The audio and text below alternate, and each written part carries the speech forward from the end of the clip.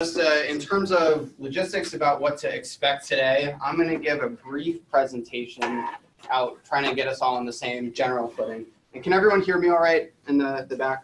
You're good? Okay. Once we're all on the same page, we have an all-star squad of carbon use and removal experts here. We're going to go into panel discussion. But we hope that this is a conversation, and so don't hesitate to ask questions.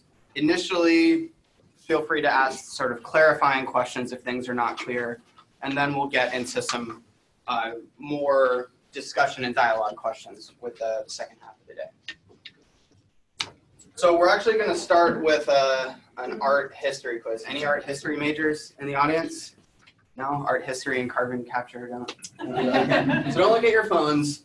If you can figure out who the painter is, we'll give you a prize. Any ideas? Does anyone know the beautiful pooch featured here in this painting? Cerberus. There we go. That's what really matters. It's a William Blake painting.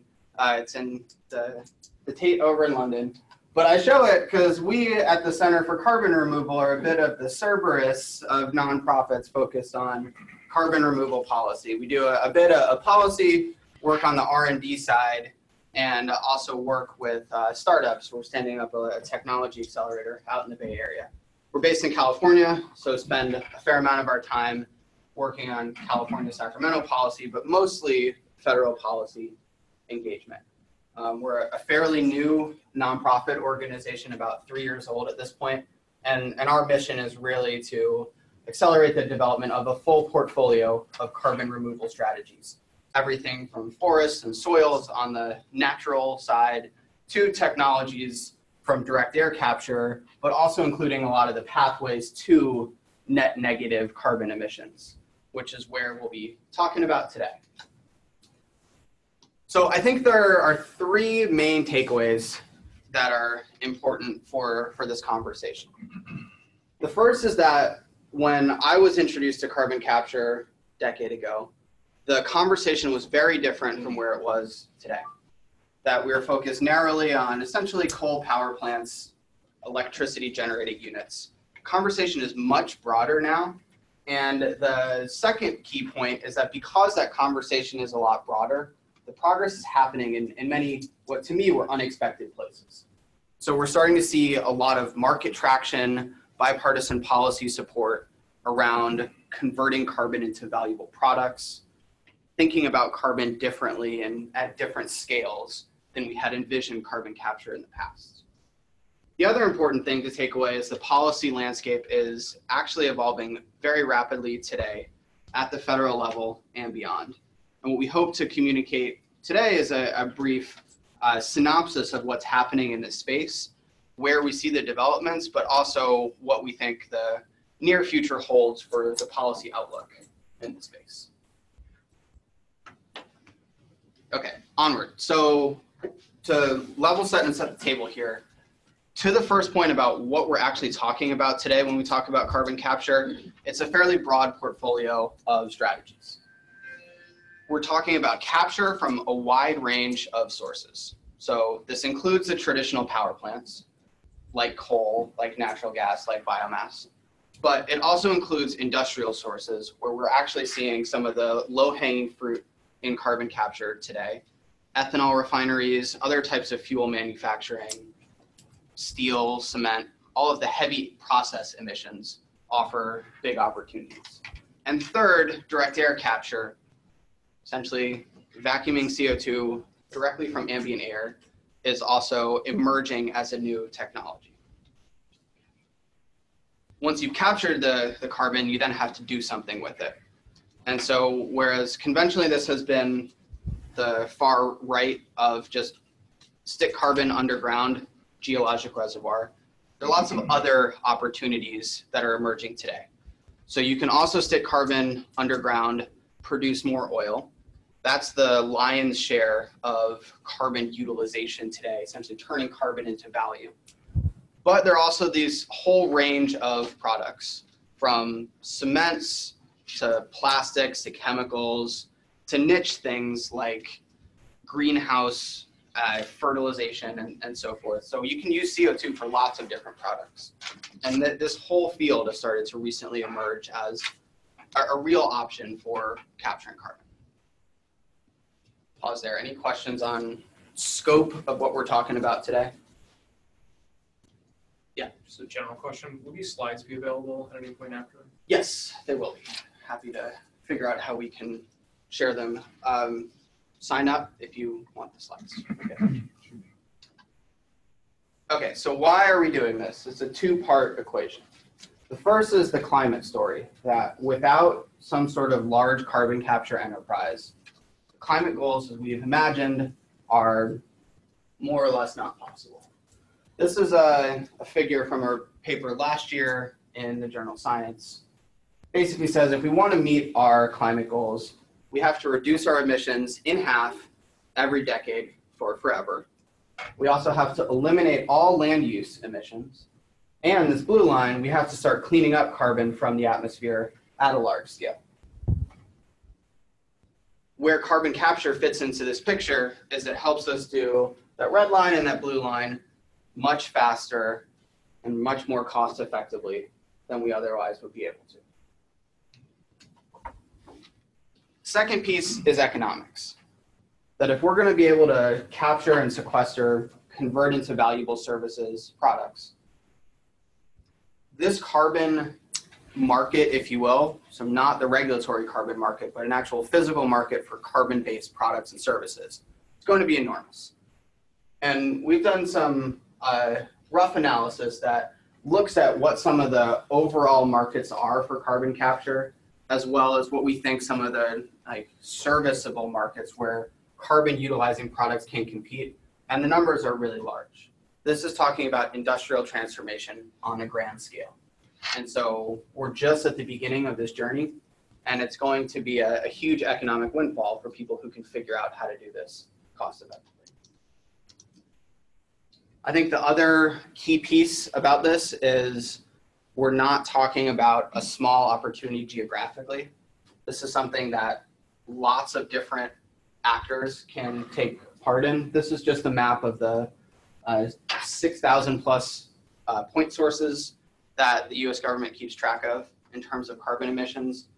All of these could be a source for carbon capture and conversion. This is one of the more exciting developments to me, is that we don't actually have to be tethered to an industrial facility to make carbon capture work. This is an actual direct air capture machine. It's no longer science fiction. Companies are building them. These are essentially carbon capture devices that can be sited anywhere that there is electricity and CO2, so everywhere. It could potentially revolutionize how we do manufacturing if we're able to bring down the cost of capture significantly. The last piece is that the activity is also well distributed geographically. This is a brief overview about where we have cataloged some of the startups, projects working in this space. The team at Third Way, who's going to present in a minute, has a much more detailed map, but the key takeaway here is that this really is a burgeoning field with a lot of activity beyond what we might already know. And I think even in the past 6 months or so, the amount of commercial traction in this space has changed considerably. That the X Prize was an early mover in this space. They have a $25 million innovation contest for converting carbon into valuable products. That launched maybe 3 or 4 years ago and will award its finalists, if not late next year, then early 2020.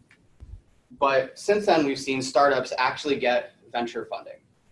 Cement, plastics, chemical manufacturers, these are real companies that have attracted real venture dollars, not government grants. Government grants are a part of it, but these are real for-profit investments. One of the other things as it's given me the most hope in this space is that this is starting to break into the mainstream, is we've started to see the venture and the technology community embrace this. The startup accelerator Y Combinator recently announced a call for carbon negative startups, which is something that I think would have been completely off the radar even 2 years ago. The last piece is that the corporates are now also starting to think about this interface. The carpet manufacturer is a good example. They've committed to sequestering carbon in their products, their carpet tiles. They like to say if they can sequester carbon in carpet tiles, anyone can do it. And so I think this is just the beginning of a wave of commercial activity in the space. Okay. So on the policy side, there is an equal amount of activity is starting to bubble up. And we're going to go into a lot more detail on this during the panel discussion. But I think the biggest overall change is the 45Q tax credit.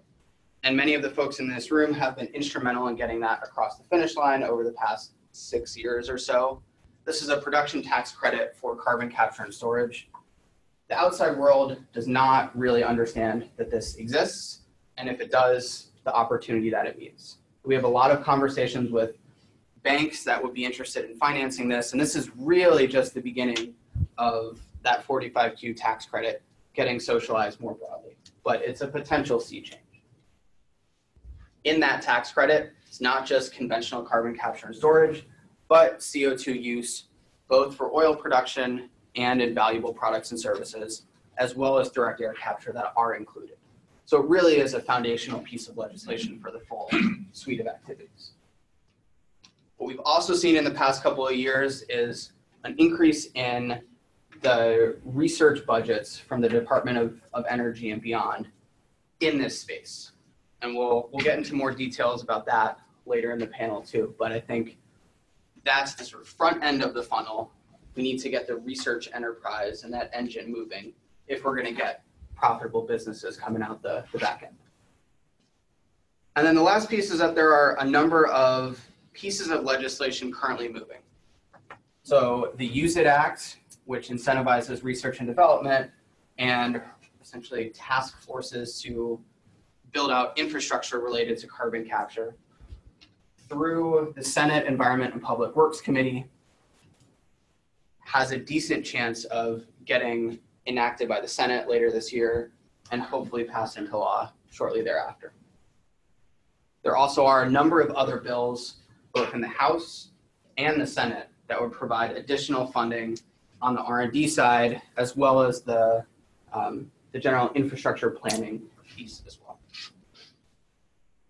It's not just California where this is happening, that we're starting to see things percolate up around the world.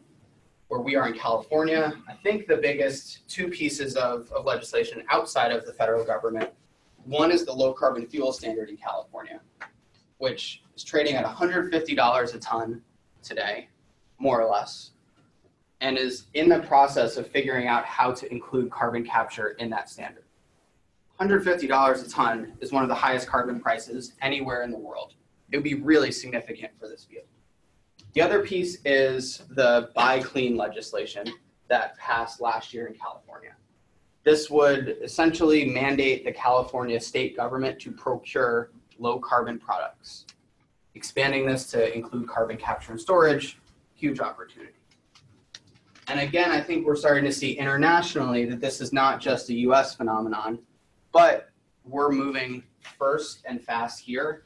That's gonna have ripple effects around the world.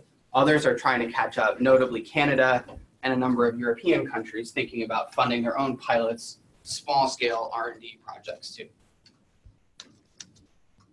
Okay, so as I mentioned earlier, the Use It Act is really the main piece of legislation moving here. We're gonna go into a little more detail later on about what this is. I think the key takeaways, and we'll send this slide out later, is that this is focused on two parts. The first is funding innovation, direct air capture and carbon use. The second is on this infrastructure facilitation.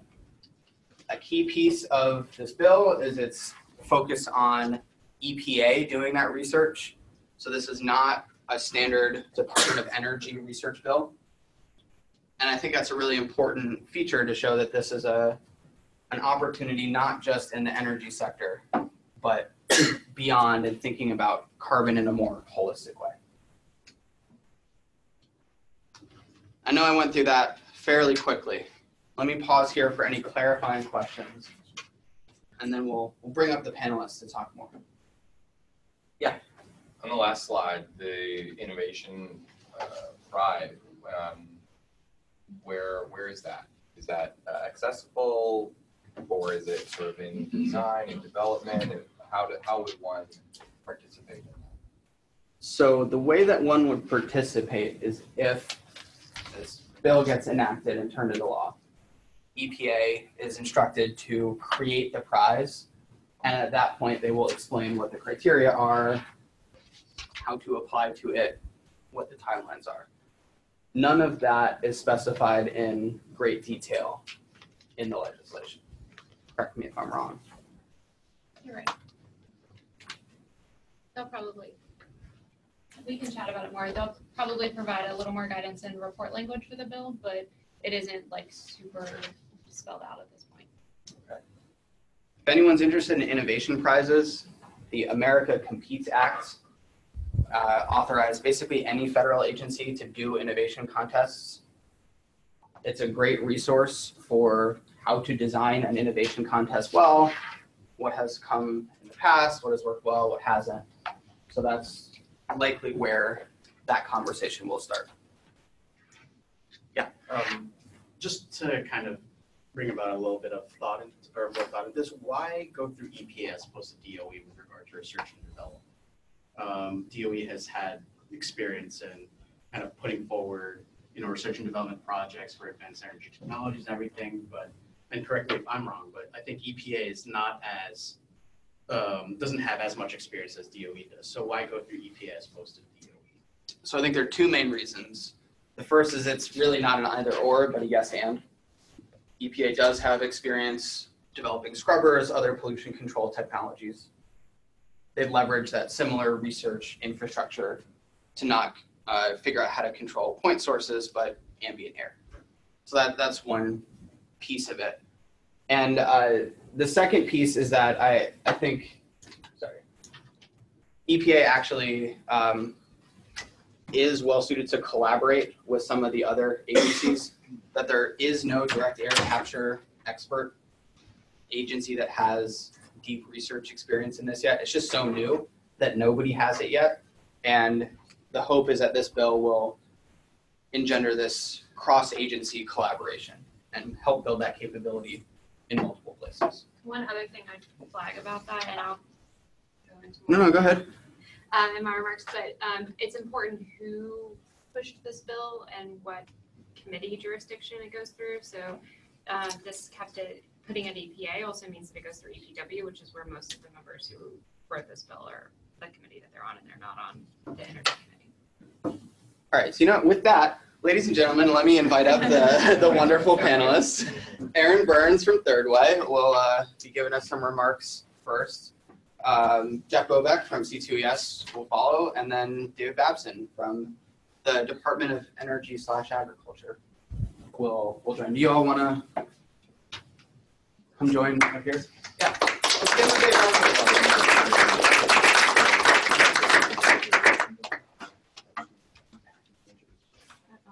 So as we're getting settled here, They'll take your seat. I don't care. Okay. So as we're getting settled here, what I'd like to do is actually get a sense of what your questions are for the panelists in advance.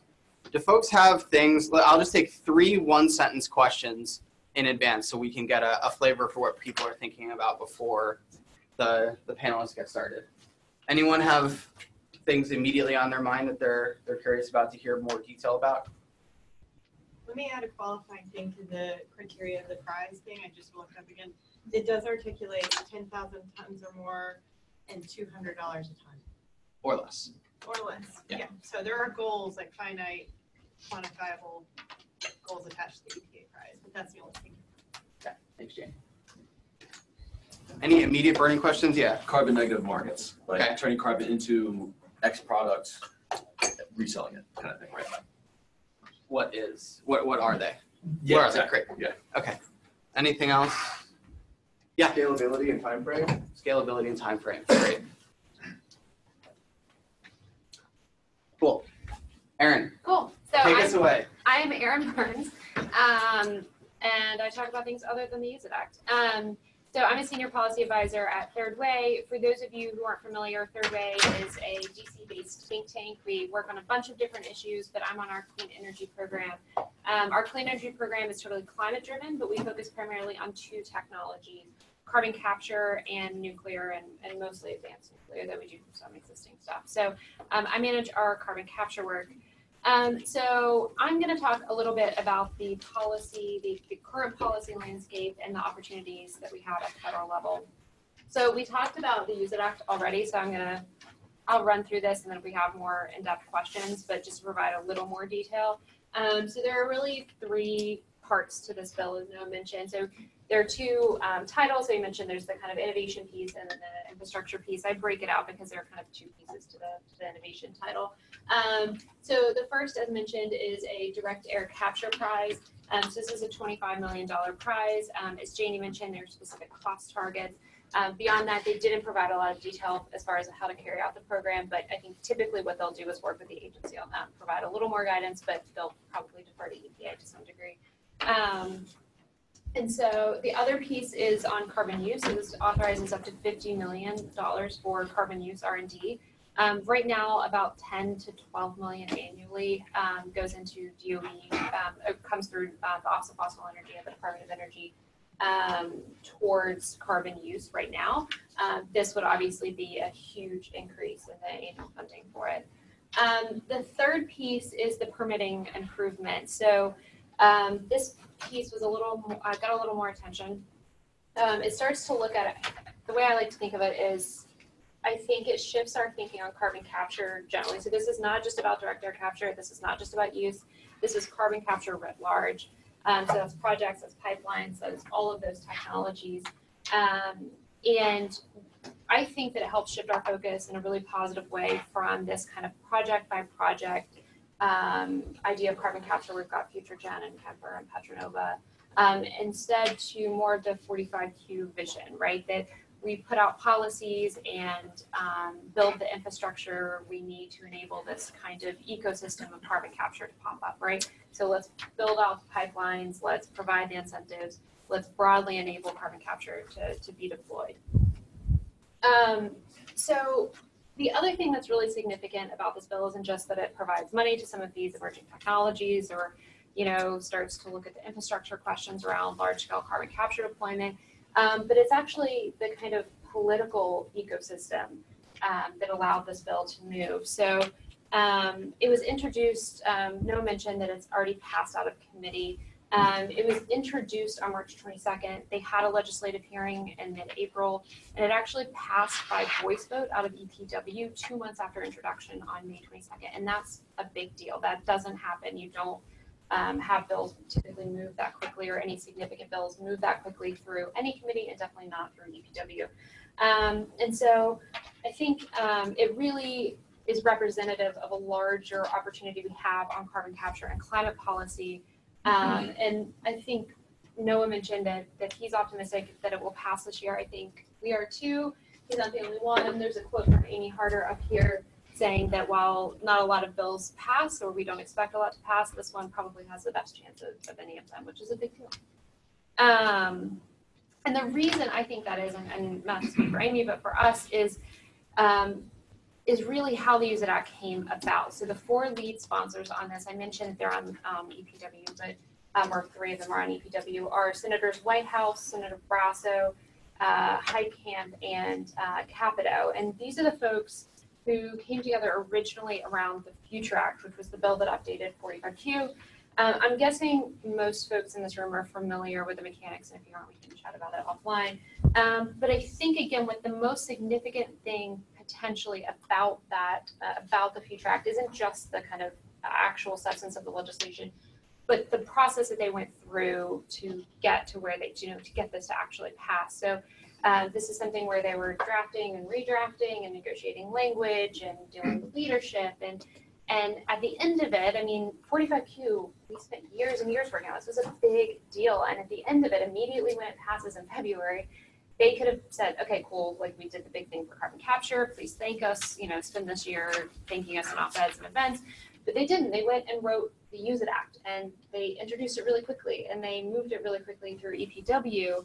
And I think that they're not gonna, if they weren't done after 45Q, I don't think they're done after the Use It Act either. So I think that that's a big part of the reason that a lot of us are very optimistic about this moving quickly. So we have this big opportunity right now, I think, to work on more legislation. Another bright spot that Noah mentioned is the budget.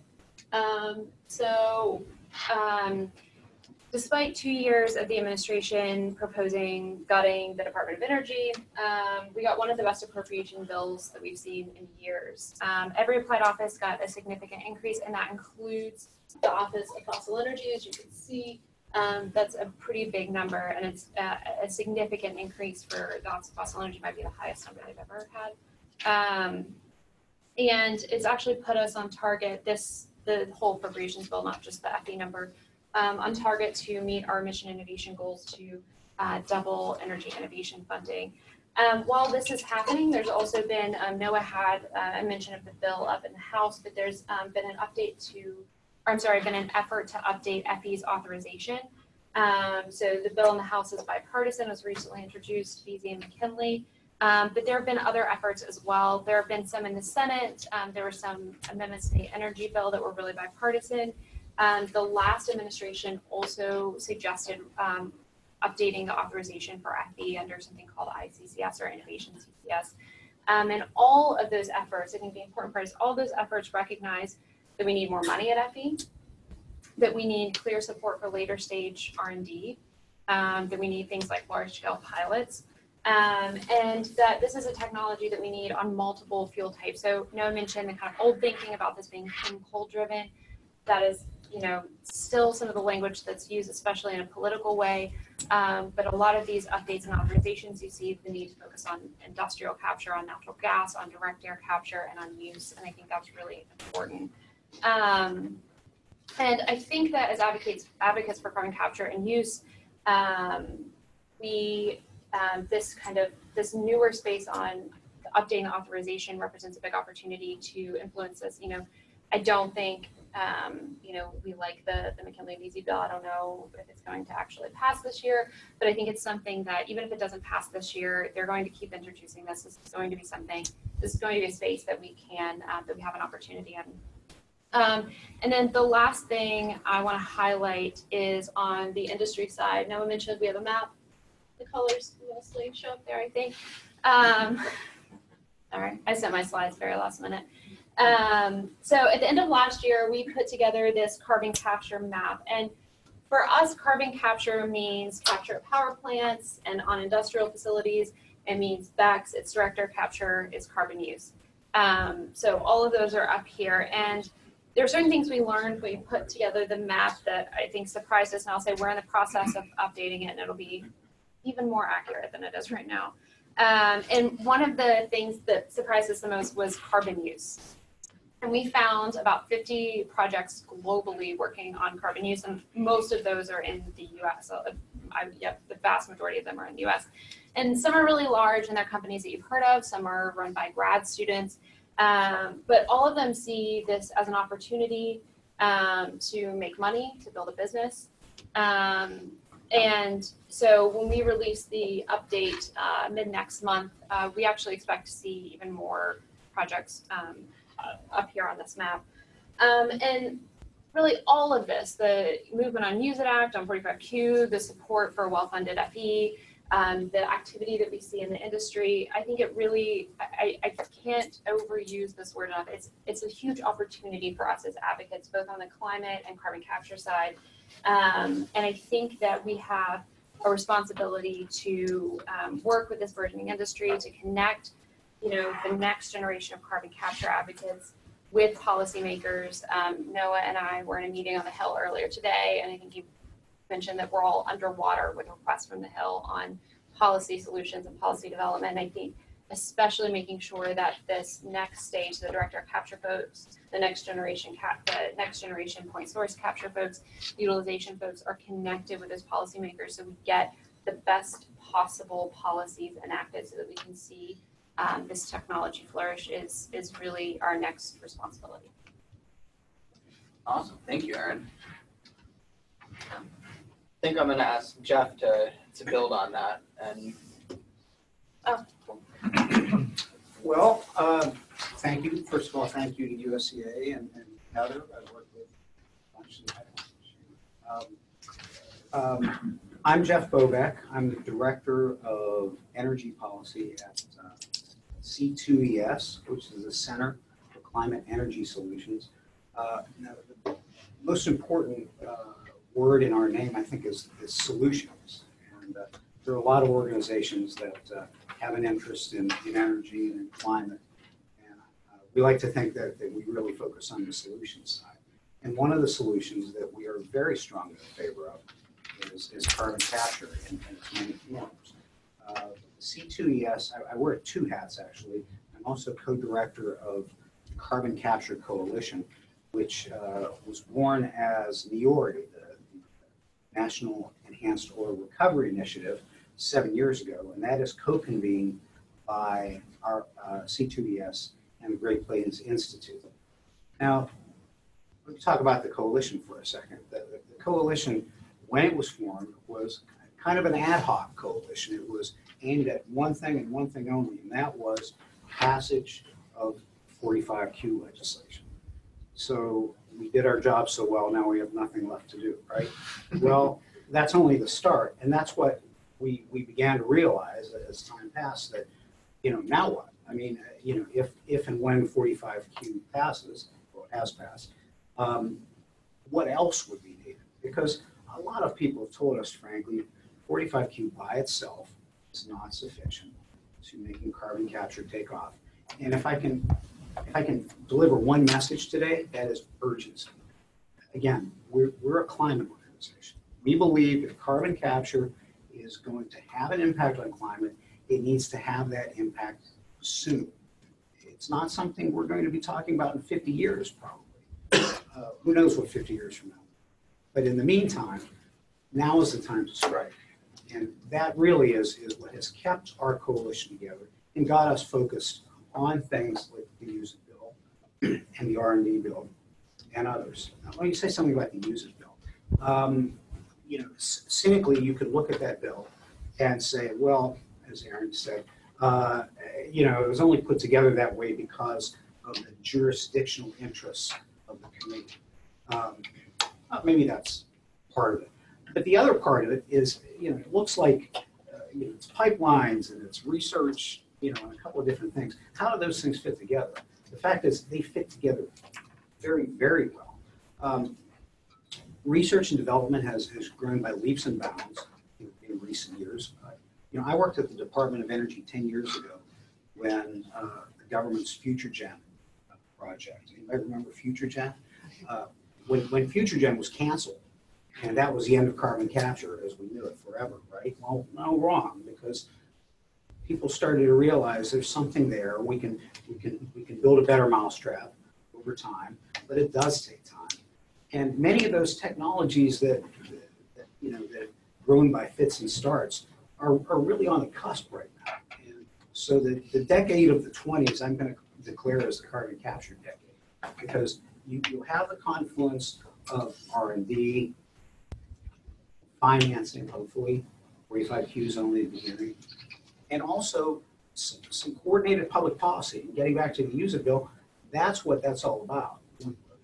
Every state approaches pipeline permitting in a different way. The federal government has its own pipeline permitting rules. What is important is for us to have some sort of national policy, national plan for pipelines, for CO2 pipelines. NOAA had a great map up there with a lot of little points of emission sources.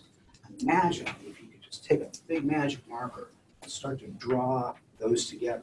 And that's effectively what a pipeline system would do. It would bring together the sources and hopefully either transport that the CO2 to the oil fields for the original type of utilization, that's EOR, but also for smaller applications of utilization. And so it really does start with pipelines and connecting the agencies to talk about pipelines, connecting the agencies to talk about research is critical. And again, it has to happen now.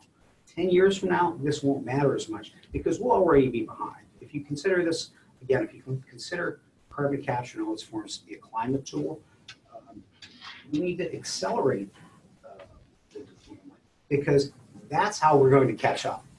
If we don't have that, as many studies have shown, we're not going to get there just with renewables. And there are enormous business opportunities that Noah mentioned. Some people consider CO2 a pollutant. I think a lot of people in this room consider it a commodity. When they think of it, they put a price on it, or they put a prospective price on it. CO2 as a commodity is a very important concept. And the last thing I want to talk about, again, back to our coalition. Yesterday, we convened a work group of Carbon Capture Coalition aimed solely at trying to understand a path forward for CO2 utilization. Now, again, this is a group that started as just an enhanced oil recovery group. Now, the interest is in broader and broader applications of CO2 utilization. And a number of you were in the room. I thought we had an excellent discussion. We didn't solve anything, but we certainly got some great insight into where the future could lead us on utilization. And so I'll say it one more time because it bears repeating. Urgency. We need it. One thing that Aaron mentioned briefly that I had is the bipartisanship on the Hill. There is bipartisan interest in this stuff right now. And Aaron, it was a great description of the legislation. Every time Aaron does this, I learn a little bit. I think I know it until I hear it. But there is such support for this. If that ebbs away, we will once again will be behind. And my prediction of the 20s being the carbon capture decade will come true. So that's the thing that I believe. Yeah, thanks, Jeff. So we've heard about the policies, the politics. David Babson, will you share about what's actually happening on the R&D side? Sure, and I hope that this is the carbon capture decade as well. We can start early. It doesn't have to wait. No, we're thinking New Year's Eve, Wow. 2000. So I actually have prepared remarks because I am from the government and trying to stay on script. First, thanks to NOAA and the Center for Carbon Removal for their continued efforts to advance policies and technologies that are necessary to realize a future new carbon economy. Thank you to the U.S. Energy Association for hosting this event, and Shannon. I used to work with Shannon at the Department of Energy before she came here. It's good to see you again, and thanks for organizing this. Noah mentioned a little bit about my dual role, so I'll talk about that to give you some background on me and the perspective that I have. I am currently the senior advisor to the chief scientist for renewable energy, natural resources, and the environment at the U.S. Department of Agriculture. That is a position that is a politically appointed position, the chief scientist. But my role is as a detail lead. So the senior advisors are detailed subject matter experts from somewhere in the government or academia that serve for 1 to 4 years. And I'm on detail from the Department of Energy. And I work in the Bioenergy Technologies Office.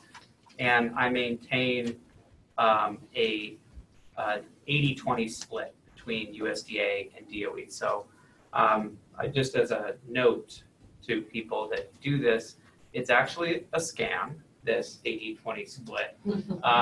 It's, feels more like 100% USDA, and I feel far more entangled than 20% at DOE.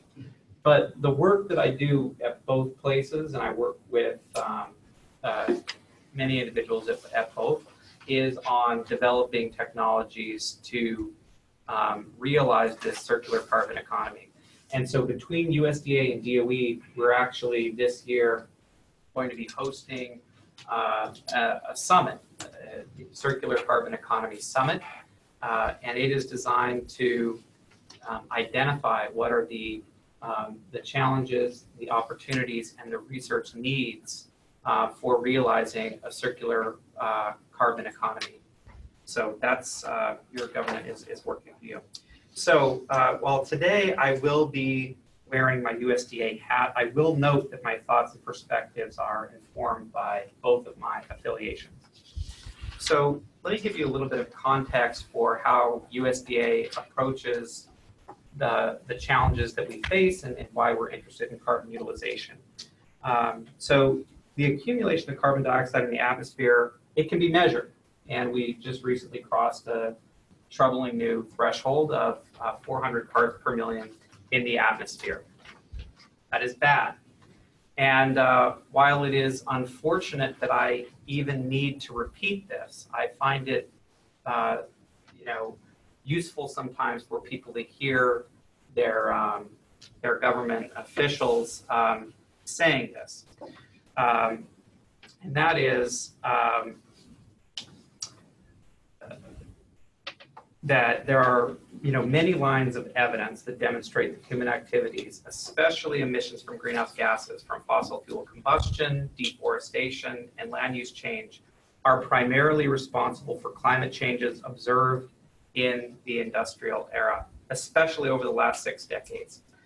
Basically, this should not be a controversial statement that I am saying that climate change is real, it is caused by humans, and it is going to be potentially very dangerous and damaging to our environment and to our economy. We need to do something about it. And one other thing I would say about USDA is that climate change is not abstract to USDA. We'll talk a lot about in the policy that we're going to talk about here. We talk about carbon utilization. We talk about greenhouse gas emissions. We talk about the amount of carbon in the atmosphere. We talk about carbon utilization, that sort of thing. And so unlike other federal departments, USDA's conversation about climate change is not limited to product carbon intensity and greenhouse gas reduction targets. We talk about those things too, right? But it includes dealing with the very real impacts of climate change that we see every day. Wildfires in our national forests, droughts, floods, crop failures, and extreme weather events are all issues that USDA employees deal with and respond to on an increasingly common basis. But let me also add some items that USDA has to consider beyond just the challenges of climate change. By 2050, the global population will be nearing 10 billion people, and our ag systems will need to be able to provide food for all of them. By 2030, an additional 100 million people will move from the lower to middle classes in India and China, and our ag systems will need to accommodate changing food demands with increased environmental and climate impacts. In fact, present estimates suggest that an additional 10 to the 9th hectares of land are going to be necessary to provide food for all of these trends. And to give you just some correlation to that, 10 to the 9th hectares is 20% greater than the land area of Brazil. We don't have that land area. And on top of all this, we need to leverage additional land and biomass resources to somehow manage carbon and address climate change. So these are the perspectives that USDA has when we approach this issue. So one of the things is it will not be possible to make the necessary changes that we need, making iterative improvements to the ag system and carbon-based economy that we have today. New technologies, out-of-the-box strategies, innovative policies, and different paradigms for framing our challenges and the solutions to them will be need to be simultaneously developed and implemented to realize a sustainable circular carbon economy. Okay, so that's the full context from USDA and, in part DOE, because I think about these challenges the same way. The Bioenergy Technologies Office that I work in, works primarily on, figuring out ways to generate and produce renewable fuels from renewable carbon, specifically from biomass. So land issues, ag issues are all things that they consider as well. Now, I was asked today to talk about the proposed Use It Act. And I think it's a great single step to help advance a set of necessary technologies needed to realize this vision of a new carbon economy. If implemented as proposed, the Use It Act will help to enable greater use and management of waste CO2 throughout the economy, while establishing a new paradigm for valuing the importance of greater CO2 use and management. And I'm excited by the fact that the Use It Act would normalize the idea of management and carbon removal, not just for the sake of cleaning up emissions from fossil fuel emitters, but for the sake of managing carbon on an economy-wide scale. Particularly interesting is the direct air capture language contained in the Use It Act. It is symbolic of a changing perception among politicians of both parties that there will be a future carbon management industry where there will be value in removing and managing carbon just for the purposes of managing and removing carbon. That will be its own industry. This acknowledgement has profound implications for how USDA, DOE, and other federal agencies will design and implement research programs going forward. Its very message will serve to justify a reframing of ongoing research and establishment of new research efforts across the government that promote the view that our national and engineered, our natural and engineered ecosystems are inherently carbon cycling and carbon management systems. So, with that background, this is just a high-level thing. I'm actually going to balance the time to answer questions, at which time I will not need to stay on script. So, happy to talk about R&D and all the stuff that we're doing. Well, yeah, I'm going to go right back to you then with a more specific question. Sure. We've all talked about this huge portfolio of opportunities, both on the capture side and on utilization. You mentioned biological utilization. There are ways to make building materials, concretes, fuels, chemicals, plastics. How do you start to think about prioritizing what still remain scarce resources when you think about R&D? Where are the biggest opportunities today in the portfolio that you're looking at? The most immediate opportunities that we're looking at are the opportunities to utilize CO2 from the existing biorefining capacity we have in the United States. The United States produces 15 billion gallons of ethanol, and for every molecule of ethanol that's produced, a molecule of CO2 is evolved from these biorefineries. A recent analysis that was done suggested that the 45Q benefits could right now provide additional profits to those biorefineries by capturing and managing carbon. So that is an area where we are looking right now to leverage the existing infrastructure that we have and the available tax credits that are out there to identify ways to actually increase the overall profitability of renewable fuel pathways and to substantially improve their overall life cycle benefits. So where does all that go? Jeff, you mentioned pipelines before. Where do you see some of the early opportunities for that utilization and or sequestration once we do capture it? It's a good question. Again, I mentioned the notion that the map you put up with all the separate emission sources, and pipelines are an issue in many states. We live in California now. You know how tough it is to get a pipeline built. One thing about utilization is because you're probably talking about a smaller volume of CO2, you may be able to create CO2 utilization opportunities much closer to the emission source without building a 200-mile pipeline to the oil fields. They don't necessarily hand you a card that says how hard it is to build a pipeline when you move there. Right. I do know what you're saying. Right, exactly. Aaron, what are you seeing on the utilization and storage side, both on for carbon purposes as well as what are those economic opportunities?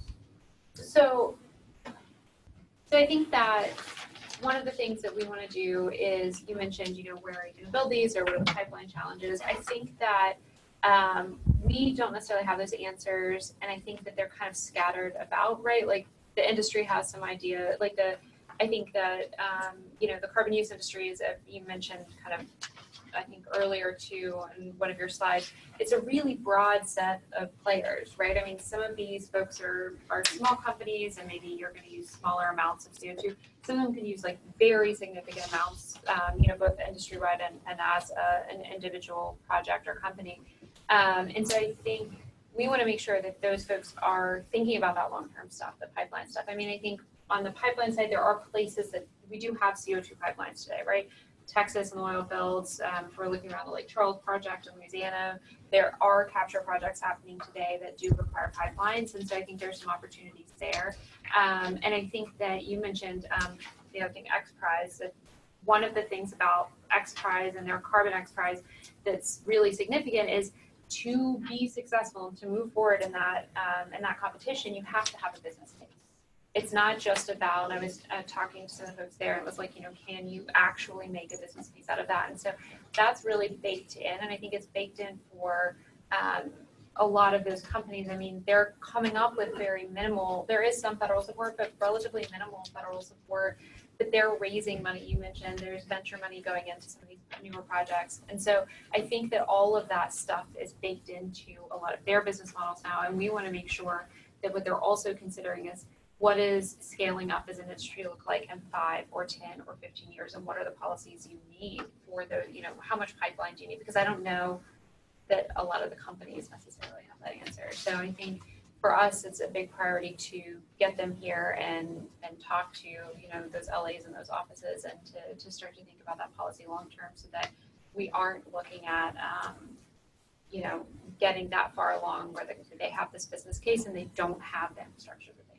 Yeah, can you share a little bit about the politics that you see and when you bring these companies into congressional offices, how that's received? Sure. So I think, so the Use It Act is really interesting. It's bipartisan, all that stuff. So historically, carbon capture as like an issue has been something that whole state Democrats have championed. So for a long time, this was the, Senator Byrd's and Rockefeller's, and I'm a West Virginian, so that's what I'm going to talk about.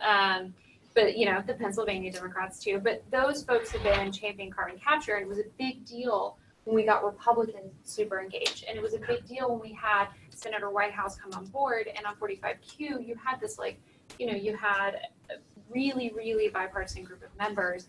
And I think that with use, we have an additional opportunity on this kind of rebranding, on use and direct air capture and all these things.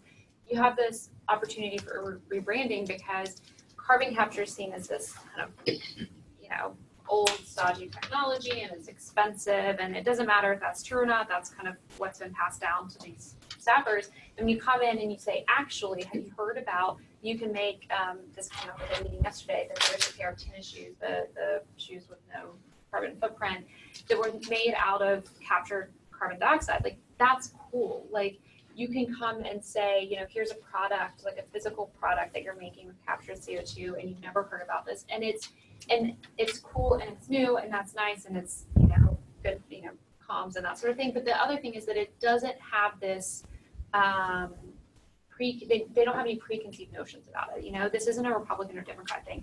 The direct air capture piece of the Use It Act came from a bill that was originally introduced as a standalone bill, just the direct air capture piece, from Barrasso and Schatz. Like, I don't think they're on any other energy, outside of carbon capture, they're not on other energy and climate bills together. And it's direct air capture, so you're really, I would think the main reason you do that is because you care about climate, but I don't think that's Barrasso's motivation.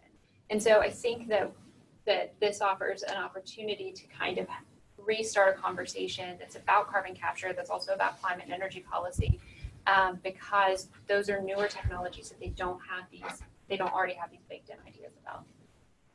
David, do you think these markets that we're talking about today are of a significant scale to have an impact both economy-wide on ag and energy systems as well as on the climate, or are we going to need new technologies in the future and new markets to really hit scale? The markets are definitely big enough to accommodate a lot of this, but we need to develop the technologies to enable products directly from CO2 to fill into those markets. So, for example, biofuels, we need to decarbonize our fuel sector, and I think we should electrify as many vehicles as we can, but we're still going to need a large amount of aviation fuels and marine fuels. So how do we leverage our renewable power sector to provide the carbon for the fuels that we use? One way is to do that is to develop technologies that allow us to reduce CO2 and synthesize fuels that are carbon-based directly from CO2. The advantage of that will be it will bypass the need for land use to generate biomass, which will free up land that is going to be needed to manage carbon in other ways and provide food, but then it'll also directly use CO2 and leverage the clean power sector to be the thing that inputs the energy into the carbon bonds and the fuels. So there are huge markets available for all these things. We have the scientific capability of doing those manipulations. We need to invest in research that will drive down the cost of doing that conversion. And if that's the case, the markets are there. The great thing about all of the advances you guys made in terms of policy is that it's changing the conversation that we're having, like doing R&D, to say, okay, there's going to be a value on carbon in the future, so that we don't have to just rely on trying to generate products that compete directly with a dirtier alternative. So the fact that these policies implicitly create kind of carbon prices and put value on carbon is driving those technologies. And if we can develop them, the markets are there. Yeah. And Jeff, you hinted at this earlier that 45Q alone might not be enough to tip some of those products into these huge markets. What else do you see as some of the key pieces beyond things like the Use It Act and some of the bills that we discussed earlier? What are the other sets of incentives that we need to really make these market competitive? Yeah, exactly. Well, for one thing, as we know, 45Q has a shelf life of 12 years. So anything that happens needs to happen fairly quickly. If you look at individual states, they're doing some interesting things that may change landscape for carbon capture. I'll mention one that we don't talk about too much in the carbon capture world. The state of Massachusetts this year changed its renewable portfolio standard to a clean energy standard, which includes nuclear and carbon capture. Now, I don't expect a major carbon capture project in Massachusetts anytime soon, but I sure would love to see other states adopt that language, because it sends a signal to the market. If we had the large power purchasers going to their public utility commissions and saying, we seek to be 100% renewable, but in the meantime, we prefer abated fossil power, it sends a signal to the market. These are simple things that don't cost anything, that are going to help push project developers, technology developers, and finance community together. Aaron, are you seeing any political opportunities in some of those other policies now, thinking beyond 2018, and which of these might have the most legs in this bipartisan sense? I don't know. I mean, I think that it's pretty open. I mean, I think beyond 2018, so I should mention we haven't brought up two different bills that have been around for a while, but that are also really important for carbon capture, which are private activity bonds and master limited partnerships. And there's the MLP Act. Senator Coons has had this for a long time. The private activity bonds bill is a bipartisan and also really important for financing, can make a big difference in carbon capture deployment broadly. I do think that I mentioned that we got that, you made that comment that we're underwater with policy requests. I kind of think it's a bit of an open field. I mean, I think that's the question, is for us connecting the next gen carbon capture folks with the policymakers to start having those conversations, because I think that as a carbon capture coalition, I'll say we're a member, we're really good at having those policymaker discussions and thinking about them, but we also have to work with the industry to generate these ideas. And I think that that's the stage that we're at. Jeff mentioned there was a carbon use meeting yesterday, and that's a lot of what it was kind of, where are these, where are the next policies that we need? Are we looking at federal buy clean standards, or purchasing, using federal purchasing power to create a market for carbon use products, or what is it that's beyond just our typical playbook, or there are certain low-hanging fruit. I think there's changing some definitions. Could you use the loan program, the loan guarantee program for carbon use? Is it there for direct air capture?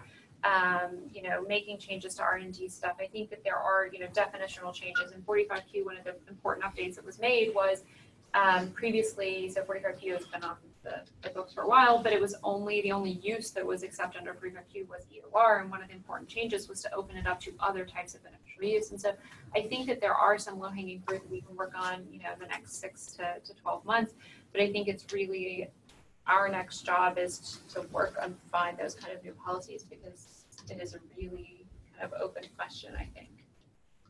I would say actually, extending onto that, taking the policy, if you take, for example, the low carbon fuel standard policies that have been enacted in states like California and other places, those types of policies drive a lot of innovation in actually creating the types of products that you want, low carbon products. And so to extend onto your idea of perhaps having an advanced manufacturing standard that would basically create low carbon products standards would drive innovation in two ways. It would create the incentives for those companies and individuals and researchers to develop technologies to produce more products from CO2 directly. And once those products are synthesized, that itself is a form of carbon storage, and that can be fit nicely into achieving some broader climate goals. So rather than capturing CO2 and putting it underground, we can actually store carbon in the things around us, and that would be incentivized through the same types of mechanisms that exist for low carbon fuel standards manufacturers. Yeah, I think that's the thing, is we know in a lot of ways how to help new technologies, right? We've commercialized lots of different types of new technology before, and so I think this will, this carbon capture and use can be a little bit different at times and has unique challenges, but I think we know a lot of the types of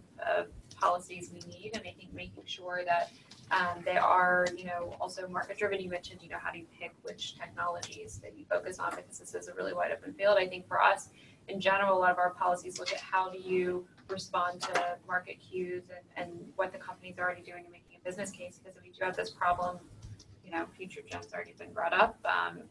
We don't want to necessarily put all of our hopes on one particular sector, one particular project. We want to enable this kind of industry to flourish. So those kind of market-driven policies that respond well to what's happening in the industry, and using a lot of the stuff that we know works for other types of technology. I think that's really useful. Aaron mentioned appropriations earlier. You see the disparity between the administration's request and what Congress rushed to approve. No criticism of the administration, but having been in one of these administrations, the priorities change with every change in the top. And so on the R&D side, that's deadly, because you end up whipsawing, back and forth between priorities, and every new administration thinks they've thought of something the last one didn't. I guarantee, again, from my own personal experience, they haven't thought of something new. But again, Congress seems to get it, and in a bipartisan way. And it's not just the level of money, but the way it's spent. And so staying the course and seeing some of these technologies through is so important right now. So if you have the Use It Act on one end, $75 million total in funding, future gen billions of dollars in funding, what really is significant as the next step in terms of funding in this space, especially on the R&D side? What are you looking for in terms of numbers to really catalyze this field from Congress or beyond? At FE? I think at FE, across the DOE portfolio on these utilization approaches. Oh, on utilization. Yeah. So we'd like to see, I mean, there's been a significant increase. I mentioned, I had the slide up, but like we've gone up a pretty significant amount of the fossil energy. Normally it's about 10 to 12 million there. I think short term, we'd like to see, I don't know, maybe a tripling next year of that. And then I think for us, honestly, we don't know. Like we don't have the answer to that question of like what does the industry need, and so that's why for us one of the big next steps is connecting more concretely on what with the industry to say how much money is you guys need out there. But I think short term, like be a little bit ambitious, right? Get triple or quadruple it, and I don't think that's a far fetched idea. And for technology across the board, there's such a debate over basic research versus scale up or last mile spending. And we think you need funding at every level. You don't want to strand technologies when they're just about to reach the commercial stage and then can't get any further. Yeah, and I think similar to your question about like what's the reaction about, what's the political reaction on the Hill to things like carbon use, I think it's all still really positive with appropriations. Like you don't need a huge amount of money. Different programs and different offices can be controversial, and you'll have amendments taking, money from ERE and FE and vice versa. But I think that right now the benefit of use being a small number and being what it is you don't have a lot of that controversy, right? They're going to fight over if you should just do coal at FE or not, right? Or if all carbon capture activity should be coal, or where the lab should be, or all of these other fights. And so it's easy right now for you used to go in and say, give us $20 or $30 million more, and everyone's like, that's fine, whatever, we've got bigger fights to deal with, right? Yeah. It's a good place to be a lot of times. So Is it going to be enough in the short term to catalyze the field though? Or are we going to need to get to the place where? yeah, this is very just like, I think it's a combination from our perspective of getting a little more money into an industry that's already out there to show that Congress is paying attention. I think it's also to start to educate Congress. I mean, Use It Act is awesome. I think most members, I guess they probably don't have a good sense of what carbon use is or if it's a real thing. There's definitely a lot of education to be done. So I think that one way to do that, they're busy people, and if they have to talk about or vote on or discuss some sort of bill or appropriation, like they're going to learn a little bit more about it. So I think that starting to familiarize them with this and the industry needs it. Let me pause here. I'd love to open it up to the audience and hear your questions before we all wrap it up. Anyone have questions? Yeah. Would you state your name too? Sure. My name's Dan Bieber. So my question is, I'm not sure if this exists currently at, Center for Carbon Removal, Third Way, C2ES, or somewhere. Is there like a one-stop shop that shows the current and future prospective funding for, carbon removal technology, prospective Use It Act, right? But like current, here's like the government organizations that would have like similar funding and other sources. Is there like a place? Do you mean grant funding, investment funding, all of the above? All the above, yeah, like the umbrella. We don't have that. Okay. I've seen it in bits and pieces, never public sector, private sector, philanthropic sector. You can try and dig in, but it really depends on what specifically you need in terms of funding. That's a great idea. Yeah. I mean, we're probably the right organizations. Do you know of any government resource that would compile all of those grants in that way? Like different stages as well, R&D, stuff like that, as you mentioned. We do keep track of the different, funded programs that we have, but there's not been a good accounting of all of the overlap potentially across the government that's looking at this. Although luckily it's relatively small. Yeah, We for did better this or 2 worse, years yeah. ago on bioenergy. The folks that did the review recommended that DOE and USDA do a bunch of things to prevent the significant amount of overlap that was going on. In this particular case, we're doing a fairly good job of identifying and tracking the people that are working in this space because it's relatively small.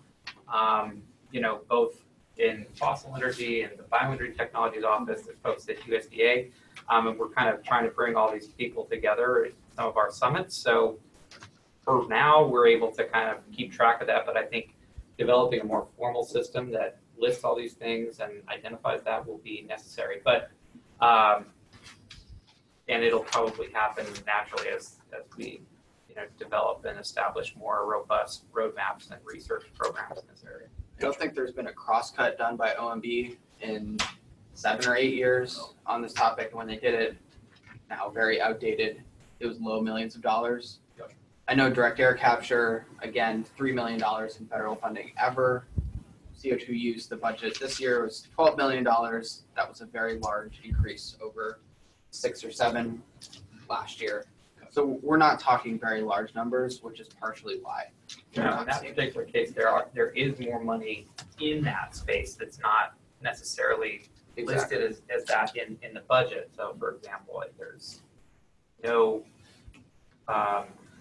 congressional language about the Bioenergy Technologies Office doing CO2 utilization, but we invest millions of dollars into that, just recently starting that up. So, and these biorefinery projects are industrial carbon capture projects, not necessarily biogenic carbon capture projects. So the definitions are also not standardized yet. Yeah, and I think this is something else I mentioned the other technology we work on is advanced nuclear, and this is a challenge we've had with the advanced nuclear industry, where it's like, how do you even engage with the federal government if you're one of these developers? Like, they have to deal with a different regulatory thing, but on the funding side, like, it's a bit of a task. And if you're a small, it's one thing if you're a big company with a government affairs team, it's another thing if you're a startup with, 4 grad students and you're trying to navigate this whole thing. So it's something I know we think about, but I don't know of anything, and it's something we haven't done. Can I plug Carbon Tech? Yeah, go ahead. So, my name is Matthew Eshet. I'm one of the co-founders of Air Miners, which is we're making carbon sequestration more accessible for people by giving it a new name. And Many Labs is an organization that's working with Carbon Tech Labs, and they have a great resource list of resources, including grants and accelerator programs, and they're dedicated to growing carbon removal technologies. We're talking about Many Labs or Carbon Tech specifically? I think it's on the Many Labs website. Yeah. On the Labs website, and we're working with Carbon Tech Labs to help them succeed. So thank you. Yeah, so I'm happy to talk more about that. Where are you guys located? We're in the Bay Area, but bi-coastal too. You're here now. we'll go in the back first, and we'll work our way back around. All right, so Mike, go ahead. Mike Moore, good thought. We're, when it comes to utilization of CO2 EOR, right now we're on track for the month of June to be exporting 2.3 million barrels a day of our production. So that would mean any additional production of any scale that we get from CO2 EOR will pretty much go to the export markets. Should we rebrand it as low carbon crude? Depends on the CO2 source. Well, we can track it. That's the easy part. But we're looking for ways to create a tug to pull more production from captured CO2.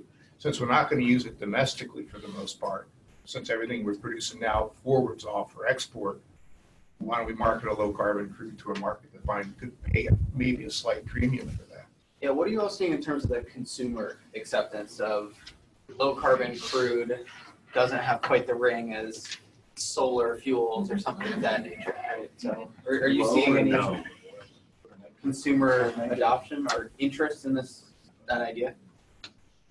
Well, again, consumers can sign up for renewables, and all they have to do is check a box, send it back, and boom, they feel good about themselves, and they own a wind farm off the Pennsylvania Turnpike. So, there is no way to connect consumers with, I shouldn't say no way, but there are not easy ways to connect consumers with carbon capture. Now, again, if we were to change language a little bit, get people to prefer abated fossil fuels where that's available, it might change things. But the consumers, I don't think, have an ounce of knowledge about any of the things we're talking about. Yeah, I would say I don't think the consumers know that much about the difference between low carbon petroleum fuels or bio-based fuels or renewable fuels or what have you. One of the ways I think that these products could come into the market, and that's why the low carbon fuel standard policy is so great is that it doesn't set, all these, restrictions on, where the actual molecule of the fuel came from, like the renewable fuel standard does. If you had a system that was taking CO2 from a biorefinery or from a BECS facility or, a bioenergy facility and capturing that CO2, and you use that for EOR, that, because it was biogenic CO2 that you're using and you're storing, how you draw that life cycle could actually create a situation where you have a petroleum-based fuel, like the molecules in your finished fuel are from petroleum, but the overall life cycle suggests that it's a carbon negative fuel. If you could get those types of pathways into like the low carbon fuel standard, I think that consumers would accept the fact that a fuel is low carbon regardless of what, where the molecules were derived. Yeah, the idea of an artisanal fuel has not yet made it to For sure. California. And I brought that up because if we're producing the crude domestic and we consume it domestic, then it's easy to connect those dots in a domestic market, create domestic buying programs. But since additional crude production's just basically going out to the global markets, it's only for cash sales.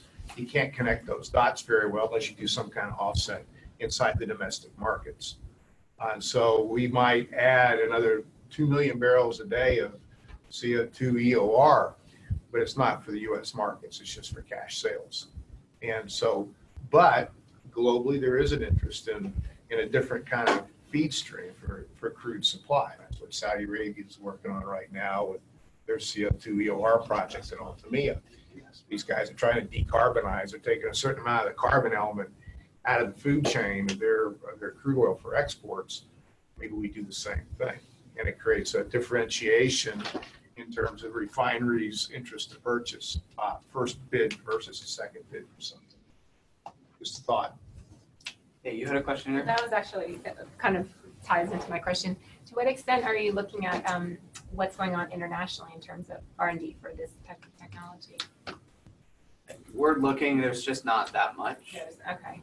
Overall, the U.S. just generally is the lion's share of the R&D in this space. There's a program in the UK focused on carbon negative technologies. Last year was about $10 million. I think they just increased it to 15 million. So little trickles here and there. There's some work in Canada, not that much compared to the amounts that we're talking about. Initial programs here, but also what could become if there were budget increase. Yeah, and I'll say we typically work on just like U.S. federal policy. We're not a huge shop, but there are a few key places. I know in Canada, but also Norway is doing a lot of carbon capture that's really interesting. And so obviously we work with them quite a bit, and that's everything. They kind of, I think, see in the same way we do to some extent, where it's the point source stuff, but it's also direct air capture and some of those things. I mean, there's a few direct air capture projects globally, Iceland. But yeah, and I'll say the other thing that we look at for carbon capture generally and are starting to look at for some of the more cutting edge uses is some of the international financing mechanisms. So it has been a couple of years, I might get this actually wrong, so I apologize. But I think like with the Green Climate Fund, I think you can technically finance a carbon capture project with it. I think that it was through the Green Climate Fund that there was originally like a Brazilian sugarcane capture project, for example, that didn't go forward, but some of those are already set up to help carbon capture. And I think especially for some of these lower capital projects that are also not even directly tied to fossil, which makes it a little easier politically, that you could see some opportunities in some of those projects. But I think the last thing is on the international innovation ecosystem. It looks different. There are private sector companies. Covestro is a spinoff of Bayer in Germany.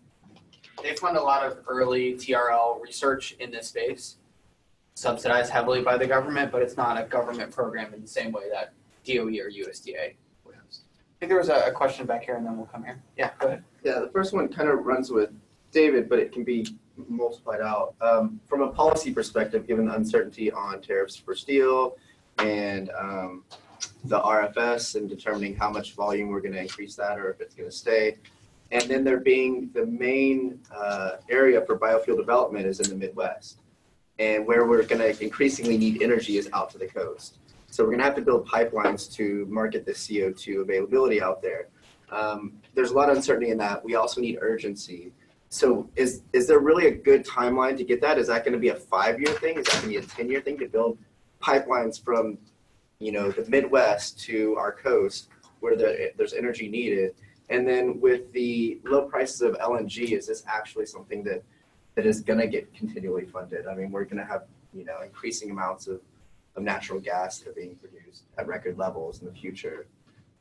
Is that going to just outcompete any sort of carbon capture? We need carbon capture on those natural gas plants. Right. How far away is that technology? It exists. It exists. We have it today. But we just can't afford it. I mean, like at affordable Sure. scale. So I Right. think just a clarification point too, I think we're talking about here CO2 pipelines. Mhm. Right. Different than the oil pipelines. Right. So you're not necessarily shipping the energy carrier, you're shipping the waste products to the disposal place. Right. So not necessarily moving that CO2 to the coast. Is that where you're seeing some of those Right. routes? Well, you'd have to move it to like Texas where they are doing a lot of fracking, right? Or wherever you want to do your EOR. Well, also, there's 14 state governments have gotten together, created a state work group on this, and we're trying to, on their own, rationalize pipeline construction, permitting, working together. And so that's going to be very important to what I was calling, the big magic marker and drawing the pipeline lines, because, again, states have to work together on this. And if there's some national coordination of that will probably make it happen faster. But where do you pipeline it to? First, the most obvious place is Permian Basin. Right. But again, a really well thought out map has a lot more smaller pipelines, joining with bigger trunk lines. But the development of that is going to take 10 years, 15 Is years. that or not? Yeah. I'm just trying to think practically on the scaling of this. It doesn't seem like this is something that's going to happen in the next 10 years, maybe at the earliest. And so by then we're going to do electrifying in different ways, renewable energies, and which is the uncertainty. Your point's well taken, and that is the risk.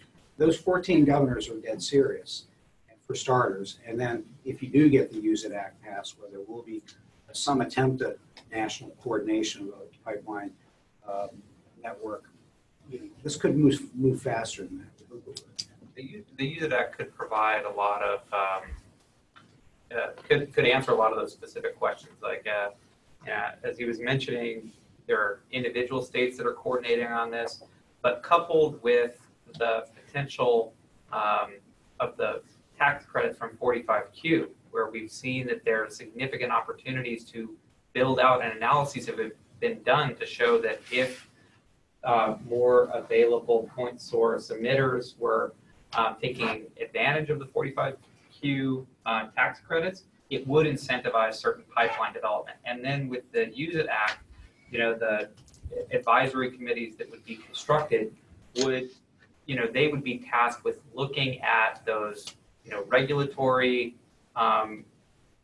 components that would stand in the way of developing pipelines rapidly, and they would serve as kind of a central location that could do some planning on a national level that wasn't farmed out to, a few governors in a few states that are interested in this. It would actually be able to take a look at some of these big national maps that people have put up and identify one unified strategy, or at least propose one strategy to build out pipelines in an efficient manner. So I agree. I'm also somewhat pessimistic, but I am certainly on board that it must happen much faster or we're going to be behind. Yeah, and I think that's something, like, we think about this a lot, right? The pipeline question is a big question, and we talk about it a lot, and I think that's why you see it reflected in the Use It Act. I want to mention just two quick things. One, for us, so carbon capture, really important on, I think, no mention it typically gets talked about in the context of coal. I think the big potential for it isn't on coal plants. It's really on natural gas plants and on industrial facilities. So when we had our carbon capture map up there, most of the point source capture that's happening today is on industrial sources. And that's going to be true. So I think that's going to continue to be the case. There's no other, you mentioned, other renewable energy options for the electricity sector. And we think that that'll continue to grow, and we're really hopeful that it will. Industrial processes like production of cement and steel cannot at this moment be totally decarbonized through renewables, and so we're going to need carbon capture. The other thing is that on the pipeline stuff, it's not just about the EOR map. Saline storage is also really important. I mean, if you look at the storage map, it's much bigger. There are a lot of, USGS has done some great work mapping it. You can see a lot of places where you wouldn't have to necessarily build multi-state pipelines. You could, they're pretty close to some of these projects. And I'll say for us, when we talk about carbon use, we don't include EOR. That's not on our map. That's all we focus on when we're talking about carbon utilization. But I think that's the piece that gets left out too, is that storage piece is, 45Q does make it feasible for a lot of these industrial projects to just straight up store it without selling it for EOR. And so that's something that's important to consider when you're looking at the pipeline infrastructure as well. Okay, so we had 5 questions. We'll get in the queue. I think we had one back here in the middle, and then we'll come back around the big circle. All right, go ahead. Not to pile on, but the pipeline issue is just big. It's huge. For instance, the now canceled Summit Energy project was cited where it is because it was close to a pipeline. They couldn't put it somewhere else because the added cost for pipeline would make the project unaffordable. It costs $1 million a mile to build a CO2 pipeline. You can make CO2 capture cheaper, but you can't make CO2 pipeline cheaper. Until there's a transport infrastructure that's in place, you're just never going to make the progress you think you're going to be able to make. In time. Is there another? I saw a hand in there. Chris. I was just going to offer a corollary to a question that was asked about international efforts. No one mentioned Japan. Japan's done a lot of very significant work in terms of technology development. The world's most advanced CO2 capture system was developed over a period of about 25 years by Japan's private sector. So Japan's a quiet but very significant player. John, did you have a question? Yes, I just wanted to share a different perspective on the low carbon crude comment. There's actually, from our perspective, there's no way to prove that it's actually low carbon crude, because all the oil companies using CO2 for EOR outside of Occidental only have to report the amount of CO2 purchased, and they have not opted into a leak detection program or any long-term monitoring to verify the carbon injected actually remains safely underground. So the nightmare scenario is that oil companies take advantage of the 45Q credits, they deregulate the monitoring requirements, and then they attach slogans to the products. So that's just something to put out there overall. Okay. I had a question about resources or databases that you might be able to point us to for best practices, i.e. lowest cost per ton for CO2 removal at point sources. A two-part question. Being on the investor side of the equation here. The other side is highest value uses for CO2. So if you're interested in extracting it at the lowest cost from a point source and you're interested in using it in the highest possible value, what resources would you point us to? I'd have to think. I get your card after. That's my own. Me too. I actually Yeah. read a paper recently on this, and I can send it to you that kind of looked at these sorts of things. It's challenging. We've been doing research in this area. I'm in the venture capital world Yeah. for investment opportunities that relate to cost, price, margin in between. Yeah. So there's no one place, and there's very limited. The low-hanging fruit is the bioethanol refinery industry, then to some of the other heavy industrial sources, things like fertilizer production, other types of cement, steel manufacturing. Those can be fairly Well, pure, presume that we've made an investment where we have the point source where you have the point source and you're looking for the technology to do the capture. and make money while doing it. Is the point source a combustion unit? Yes. Okay, correct. That's why it Bio, changed. bio-based. Oh, I see what you're saying. Oh, it's bio-based, so, Biogenetic. okay. But I mean, yeah, that does change the actual capture technology Sure, that you need to exactly. employ. It's different for fermentation, because the pure CO2 streams that come from, a fermentation unit are obviously cheaper to deal with.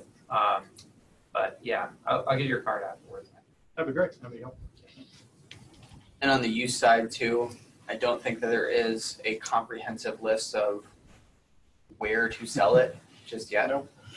Yeah, I think that's why we're asking for your card, is because none of us have there's no database that we can point you to or website, but we've got a bunch of like scattered information that we're happy to email you. That'd be terrific. I mean, it's one of these things that's dynamic. The thing that's not dynamic is if you store it, because there's at least a fixed price on that. If you begin to start produce products from it, then that, at the scale that you capture the CO2 and begin to produce that product, then it changes that price.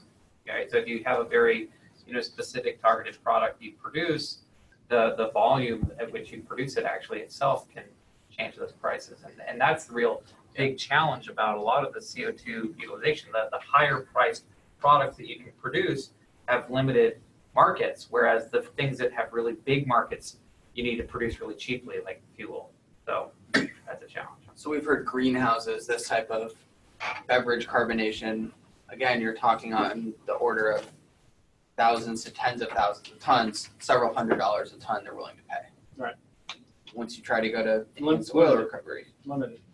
millions of tons per year, that's down tens of dollars per ton, right? And that's. Is there another question over here, Matt? I'm wondering about all these policy support requests. What opportunities are there for the private sector to get involved in helping write that policy, craft that policy? That's a great timing of your question. Yeah, so on the carbon use side, I'll say we're doing a lot to try and connect the industry. We're, it's not out yet, but we're putting together some sort of process like that, or some sort of event, or that I can chat with you afterwards about. But I think we are trying to figure out how to make those connections. I mentioned we work in advanced nuclear. We've seen that part of their challenge is getting smaller companies who don't have a huge carbon affairs team to be able to meet and connect with their, the staffers for members who care about this issue or who represent the areas that they're located in. And when you do, you get better policy, especially again to help some of these nascent technologies that they maybe don't have a lot of technical expertise on, or there's not a lot of easily available technical expertise for them. So I'd say, first of all, if you're a company, like if you're like in California or you're, in Virginia or wherever you are on this coast, like you just call the office and ask for the member's name or the staffer's name, like they'll give it to you, and they have standard email addresses and they will respond to your email, like if it's a constituent company. So I think we're trying to figure out the best processes to get some of those the companies engaged. And so for us, part of it's direct outreach. We've been working with NOAA, who obviously works really directly with a lot of the nascent companies. And so that's our next big challenge. I think we're employing a bunch of different tools, but it's something that, frankly, when we meet folks who have smaller businesses, we happily, I'll give you the contact information for all those people, and they'd love to hear from you. Yeah, I mean, Aaron mentioned advanced nuclear. If you think about it, if you're interested in advanced nuclear, you're probably in the nuclear business. If you're interested in carbon capture, what business are you in? You could be in a dozen different businesses at a dozen different levels. And so that's one of the challenges for us, is trying to figure out how to connect those very different interests, well, very different types of organizations that have common interests that may intersect. And that's frankly why 45Q took so many years to get it written the way it was and get it passed. And hopefully those dots are being connected. Frankly, the funding from foundations like the Hewlett Foundation are what's facilitating that. Just a fast comment. We'll go back on the pipeline thing real quick. It's been explored. The idea of going back to the Natural Gas Act and adding three words and the carbon dioxide would give a lot of the rights and dispensations that natural gas pipelines get for interstate build out, storage facilities, rights of eminent domain, market-based rates for things of that nature. Why not explore that? You're looking at me and you shouldn't be because I'm not a pipeline expert. It is not something again, I mentioned we're a small team. You're Sure. looking at the vast majority of our carbon capture team right here. I know that's something that gets discussed in the carbon capture discussions, like pipeline questions come up. That has come up, I think, for us. I will say, while we are not a pipeline expert, when we think about it, I think we think about it from a couple perspectives. I mentioned that EOR isn't on the carbon use side. We do this from a climate perspective, and I think for us, it's a combination of the climate and the environmental justice combination of how do you address those pipelines. I think that's important for us, for our values, but I think it's also important from a political perspective is to go in. I mean, a lot of the members who've engaged in this engage in it from a climate perspective and care about those things. So I think it's also having conversations with them to talk about what their priorities are and talk to those communities. I mentioned I'm from West Virginia and from the southern part of the state, we have a bunch of coal mines. I think I personally have a big stake in making sure it's done in a way that's helpful to communities. And so I think that all of those pieces get involved when you talk about it from a political side, as far as actually going in and talking about the kind of policy and what's most effective. One of these guys, if they want to. And Mike, who knows, maybe it's one step at a time. If you start with use it, which, as we've said a million times, had this enormous bipartisan support. I mean, it was the fastest markup I've ever seen. It was 18 minutes, and 12 of that was waiting for a quorum. But when you can get that kind of agreement on just studying the issue, maybe the study 2 years hence comes up with that as a conclusion. If you try and force the conclusion up front, I doubt that you get an 18-minute markup. Okay, we're going to conclude with a little lightning round here. Anyone, one sentence questions, I'll collect them all and we'll answer. Or I have one final question for the panelists. Yeah. I was interested in hearing a little bit more about the use of algae and its relation to carbon capture. Quick questions, Bioenergy Technology Office. Sure. So we have an algae program that is looking at strategies to enhance direct air capture using algae systems. Algae biomass, algae are a unique eukaryotic microorganism with highly evolved lipid pathways. There's a lot of opportunities for them to, provide displacements in the economy that are low carbon.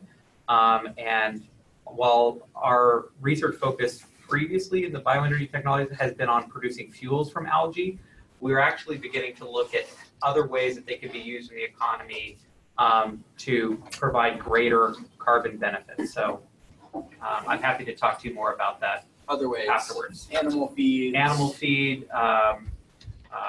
leveraging technologies so that they're actually used in soil amendments to increase humic compounds and soil carbon. There's lots of different ways that you can leverage algae biomass to manage carbon beyond just thinking about it as a way of displacing petroleum. I'm going to go start with you, David. One sentence, what are you most excited about in this space going forward?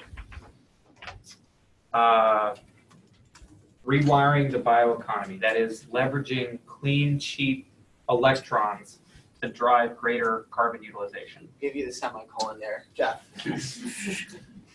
I won't mention the company, but the game-changing technology that may replace